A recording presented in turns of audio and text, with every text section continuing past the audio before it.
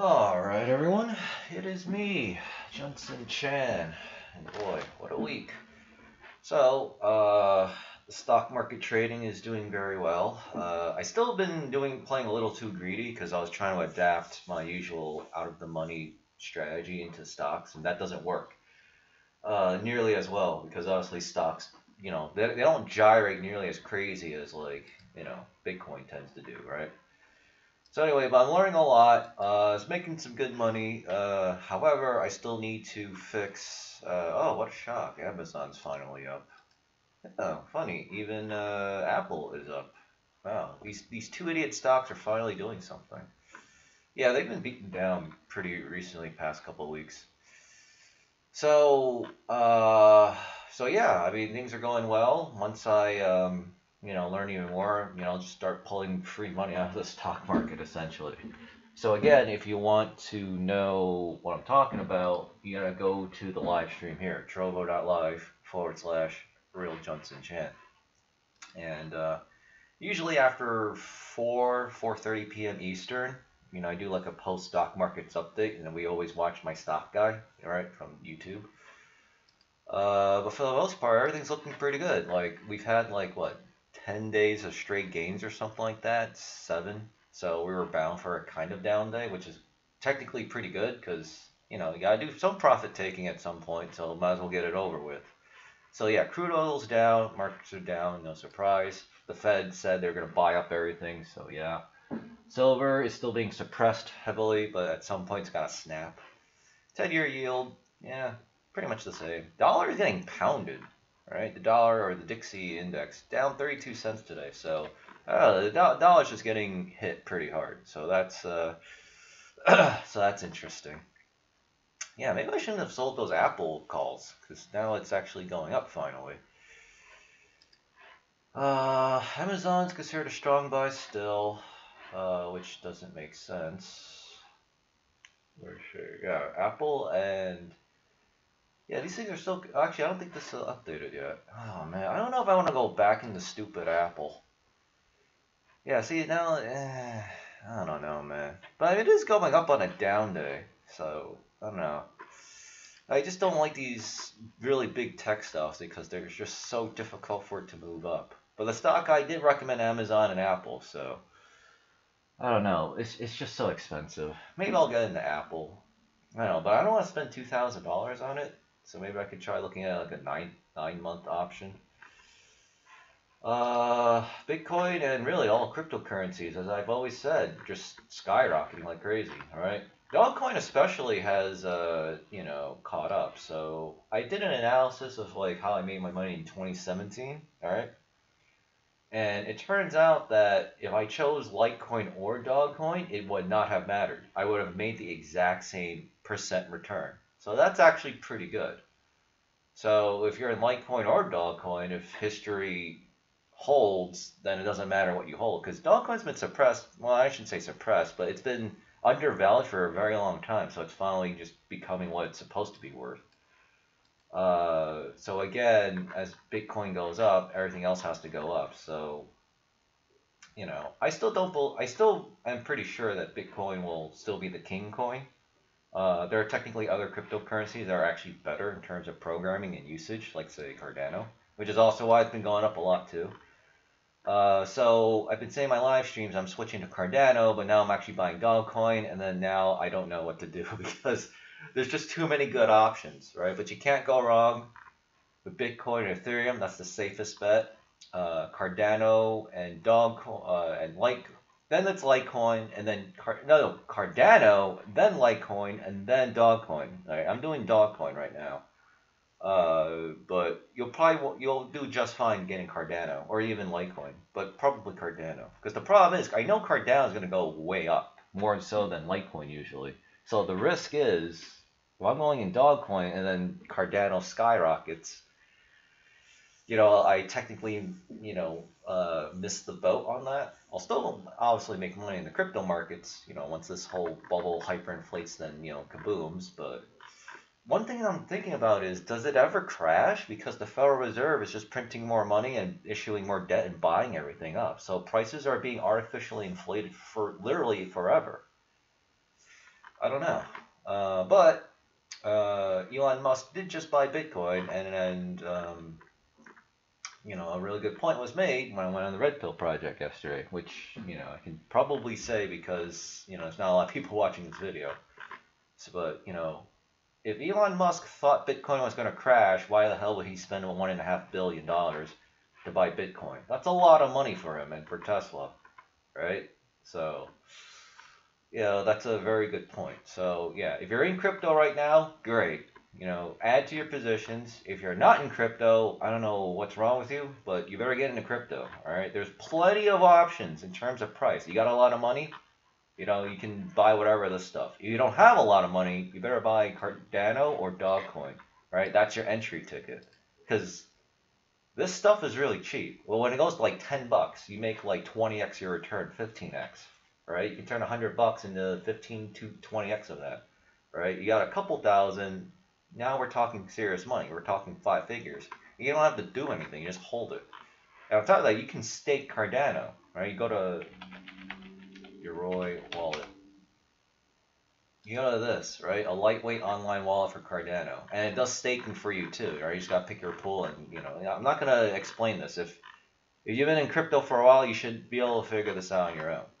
Right, because they already did all the hard work. So this is what I'm using, right? Because I don't want to download any more nodes onto my computer. I'm already running like JMC coin and 100 coin and speed coin and all that stuff. And then for the most part, I think I've stabilized the projects too. So, Mitch and Kex won't be able to sabotage our shit anymore. Yeah, but for the most part, I'm gonna go back into the stock markets because I actually want to be trading right now. I'm actually thinking about maybe buying Apple. Right, maybe I'll actually bite the bullet and try it again. Right, because this stupid stock has finally gone up in price. Actually, let's just take a look at it. Its all-time high was $143, 137.36. Yeah. So the way it looks is it flatlines and goes up a little bit, then it goes down, and then flatlines again, goes up a little bit. Yeah. So this thing is doing exactly what I've always talked about. But we're talking, it takes weeks for this thing to go up. I don't know if I want to buy something like this then. Because that means I'm not going to make money off of my call option on Apple until like at least a month from now. But I mean, I know the markets are going to go straight up too. So, I don't know. Maybe there's like an alternative. Let's take a look at Facebook. Oh, this thing does the same shit too. Tesla is going to be so expensive. Yeah, my stock, I didn't even recommend Tesla. I guess we'll take a look. Alright, let's take a look at this. Oh yeah, because as you notice, we don't look at fundamentals anymore. I mean, I still look at it because I want to know it, but for the most part, just whatever you hear on the mainstream fake news terrorist media is usually good enough, right? What you're looking for is mainstream adoption of the blockchain and or cryptocurrency, but at minimum blockchain. Elon Musk is obviously super awesome because he's just going all in, right? Bitcoin, and he's pushing and promoting Dogecoin, which is great for all of us. So again, I'm trying to download the Red Pill project video that I did yesterday and try to put it up on the Rumble. But yeah, right. The idea is get people to get on the exchanges to buy Dogecoin, and then they go, hey, I want more than Dogecoin. What are all these other cryptocurrencies? That's the idea. That's very powerful fundamentals. Because remember, what's going to hyperinflate this bubble? Getting all the people of the world to buy up cryptocurrency while the rich people are actually doing like 99% of the volume. They buy all that shit up and then they start doing more fake news terrorists like, it's going to the moon, it's going to the moon, it's going to skyrocket, buy. And then at the same time, they quietly are dumping their cryptocurrencies and then you get a crash, right? Because that's how the evil rich people scam always works, right? I called it easily in 2017. I called it pretty good too. I called it like sometime in November 2017, maybe a little earlier than that, right? Because I saw that this shit was going way too high. I was like, you know what? I'm taking my profits now. If I'm wrong, then whatever. I just keep making money off of... What the hell is wrong with this? I keep making money with, with whatever's going on, right? Just take my cash. Because I'm pretty sure I sold when, like, Bitcoin was like 15K. I was like, This is way too much. We're already like 12, 13, 14x the old, 2016 boom. All right, because Bitcoin back then, the previous bull run was 2011, 2012, something like that, and it shot up to like $1,200. So I was like, yeah, this is gonna take a while. $1,200 is a lot. So I was like, you know what? Let's take my marbles, go home, cash out. I obviously knew the real number. I've now revealed it, $250,000. I was like, you know what? I started $500. Now I have $250,000. If I sell right now, I'm gonna sell right now. Okay. All right, and I called it. I called it so well, and I didn't even know as much as I know now back then. I knew a lot back then too. So, yeah, in a lot of ways, I didn't know anything. So, yeah. So look at this, right? Norming interest is still 35, though I think this week, because it's going to be pretty high. At least it better be higher than 35. So people are getting into crypto, but now we know the Fed and the hedge funds are buying up all the crypto, and of course you got Elon Musk, doing the good work, doing God's work. Again, I don't know why people give Elon so much crap. Of course, here's implied volatility. What am I looking at here? Oh, I'm looking at Facebook. I was like, wait a minute, this isn't Apple. Here we go. Actually, I could take a look. What's the stock screener say on Apple? Or Facebook? Neutral. Yeah, we're not going to buy that. Let's see, Apple. Oh, great. I have to click this again. Well, they do have a September. That's 7 months from now. That could be cheaper. Please tell me it's a lot cheaper. This doesn't tell me anything. Implied volatility of 0.78%. That is such a shitty... What? Well, it is half the price, so I don't have to spend $2,000. But 145 is a lot. Okay. Alright, I might consider buying one of these call options. Because this is kind of cheap. It's $8 above the thing. Because I've learned that I need to, when I'm buying stock options, I actually need to buy at the money. Or as close as to the strike price as possible. So I really should be looking at this one, the 140. But why are some of these like... Why are there like crazy gyrations in this implied volatility? Because the stock guy put out a trading tip about standard deviation. And I was like, what the hell is he talking about? Actually, let's have you guys learn something new. Especially since I'm trying to figure it out myself. So, all you have to know is 68.2% of the time, the price goes up or down one standard deviation. 95.4% of the time, it's 2 SDs. And then 99.7% of the time, it's 3 standard deviations. So, of course, the most important thing is really just the first 2 standard deviations. If, for example, a stock is trading with a 20% implied volatility, the standard deviation ranges are between 80 to 120 bucks for 1 SD, 60 to 140 for 2 SDs, and then, of course, 40 to 160 for 3 SDs. This is why Bitcoin options do so well, because the implied volatility is like 114%. So if Bitcoin's 10 grand, it's actually moving up and down $11,400, right? And that's for 1 standard deviation. Imagine if it goes 2 or 3. So, yeah. So we go back to here. This isn't even 1%. So this price, the price of this option is only going to go up 1 or 2%. That's like nothing. What am I going to do with it? But here it says 35%. So, now we're talking money. Right? In Apple's case, I'm going to assume it's going to be just a 1% standard deviation. So,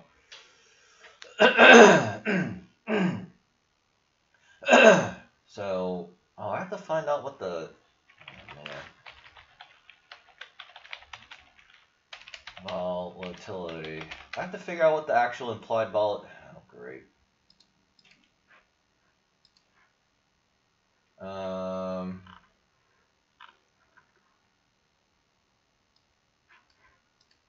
implied volatility is surging for Apple.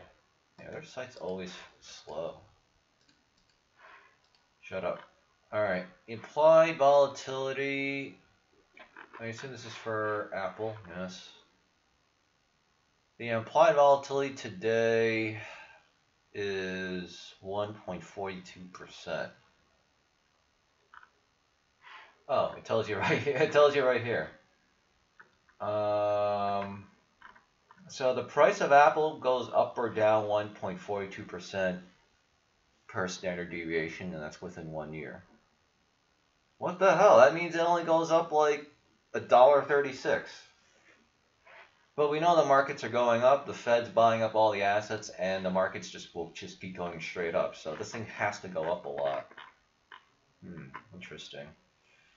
Alright, I'm going to have to figure this out off stream. But anyway, I don't want this to go too long. So anyway, yeah, so pretty much things are going well. Just get into crypto.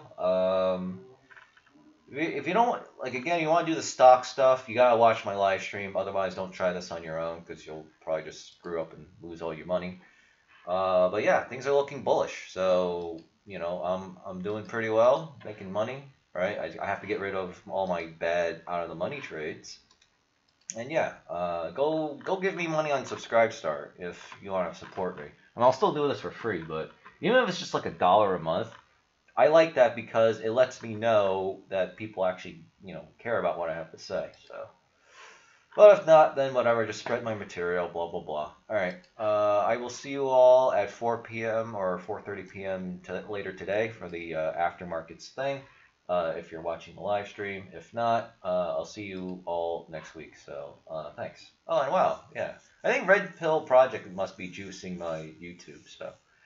Alright, thanks for watching. See you all next week. And then, yeah, I mean, economy is dying. In the meantime, rich people getting richer. These equity markets are being manipulated higher, including crypto. So you know what? We'll just take the rich people's money, right? You know, you want to talk about distributing wealth? Well, this is one way to do it, right? And I'm just doing it in the comfort of my own home.